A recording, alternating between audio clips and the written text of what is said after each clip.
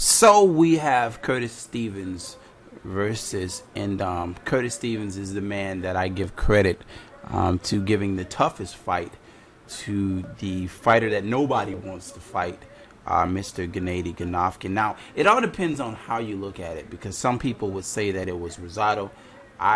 Looking at those two fights, I thought it was Curtis Stevens that gave Gennady Golovkin his toughest fight. Now, of course, Gennady Golovkin was able to beat both of them, but like I said, he's the toughest man.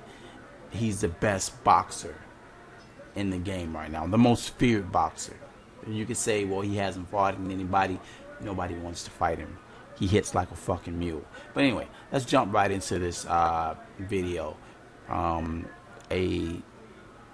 I came into this fight thinking it was going to be Curtis Stevens. I had Curtis Stevens winning this fight all the way.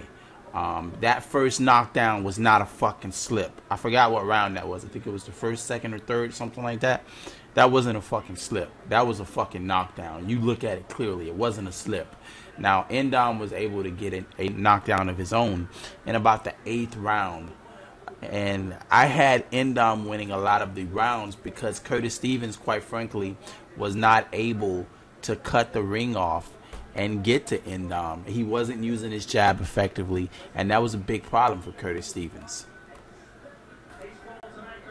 So Ndam wins this fight, and he will go to face the winner of, I think it's next week, of Jermaine Taylor, and I forget who the other guy was.